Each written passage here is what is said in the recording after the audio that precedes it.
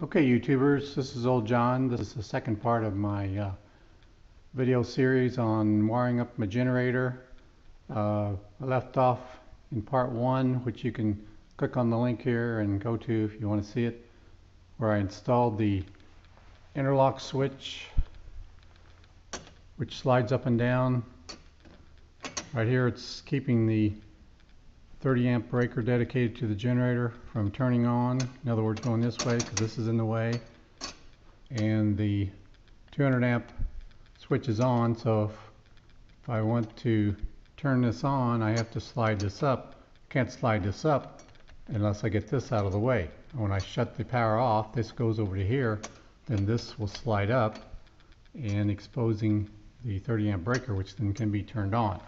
That's an interlock switch which keeps you from having your generator supply on at the same time and feeding the panel as you have the 200 amp inlet service on, so it can't backfeed out into the neighborhood and electrocute any linemen who are trying to get the power back on. Anyway, did all that, and you can see that video if you're interested. But I had to wire the 30 amp breaker, and I came out the bottom, and I'm now installed conduit on my wire that's going to go over and out through the wall to the outside of the house. I'm going to install a receptacle on the outside of the house, which I showed in the first video, and you'll see here when I get to that part, and then put a plug on the end of the generator cord, which will plug into that, and then the generator will feed into the panel. So I put this conduit in. It's about 1/2 inch to 9/16 inch schedule 40 conduit. Got these plates, these elbows, I guess you'd call them, that allow you to pull the wire through, because it's hard to go through these around these 90-degree angles. And then these have a plate that goes over them. This case it's got a seal, so it's actually waterproof, so if you wanted to put it outside you could, but that goes on like that. I have one that has to go on the bottom here, and then this one that goes over here. If you recall, as I showed and detailed in my first video, the previous owner had a dog and had an outlet here with wires going through for a dog fence, electric fence, and he had just a piece of wood over it and the wires going through. I've taken that off and I put a box on. Makes a little dress here, and then I will secure this up a little better, and then the dog fence wires will still come out and attach to the dog driving unit, and I'll worry about that later. So next I'm going to go outside and work on installing the outlet for the generator to plug into. Okay, YouTubers, I'm on the outside of my house now. It's a beautiful day here in the low 50s. It's going to be only high of 13 tomorrow though, so may need this generator, you never know, here in end of January. Here's my power coming into my back of my garage.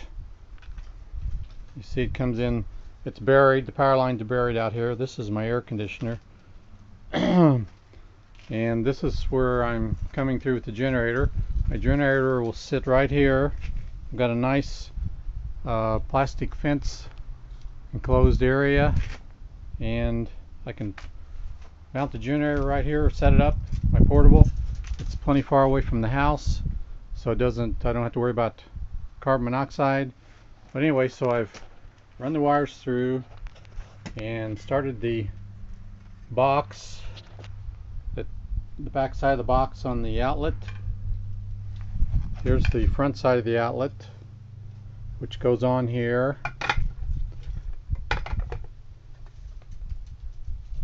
And then this lifts up and exposes the outlet, the male outlet. I've got to connect the ground wire to there. Took that off so I could get this lined up and installed first. So I've gone ahead and put in the first screw. I have vinyl siding, and so I'll be mounting this back. This box has a lot of breakout holes, one on each side and one on the back. I chose one on the back. There's one on the bottom also.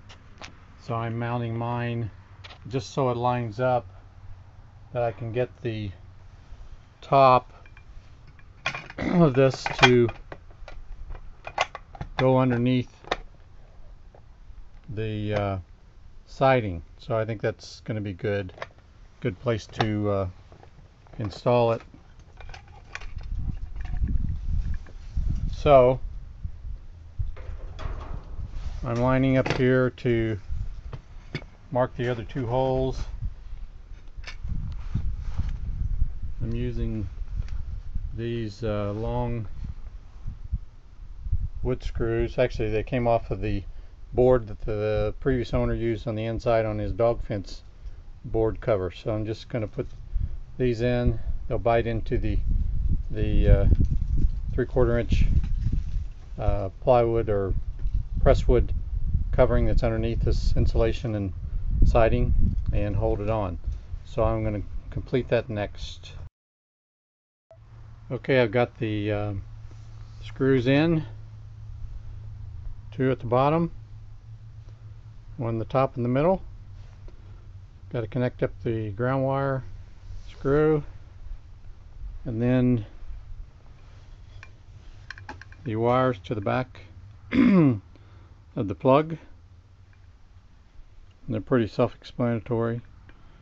White goes in the W, and the hot wires go in the other two sides. And I don't think it matters which side goes where. But then obviously turn around and put it on and push the loose wire in. I'll have to trim this wire a little bit. It's too long probably. So I'll work on that next.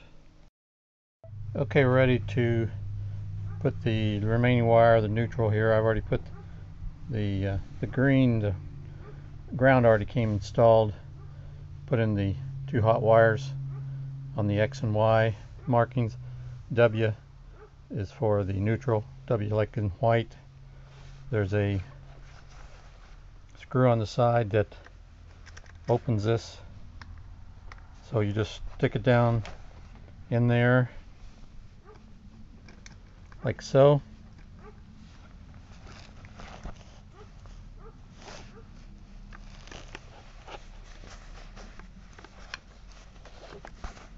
And then tighten it up from the side.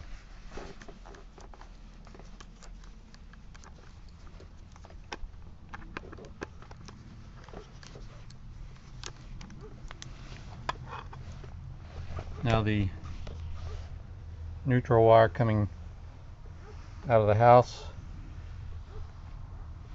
will go up here to the one side of the lug of this grounding bracket, and then the one off of the back of the plug itself will also go up there. And then we'll be ready to push it in and button it up. Then we secure the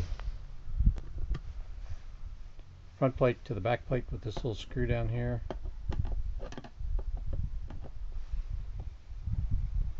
Tighten that on.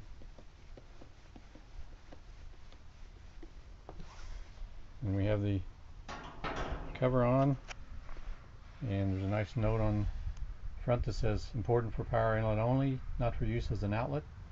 When used to power a structure, this inlet must be used in conjunction with a transfer switch. And in this case, we're not using a transfer switch. We don't need it. But this opens up. It's a Reliance box. And there's your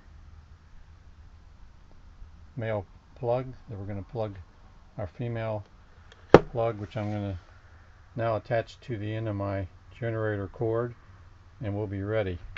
So here's the way it looks from the side. Set up pretty well. Pretty nice low profile. And I think we're ready to go.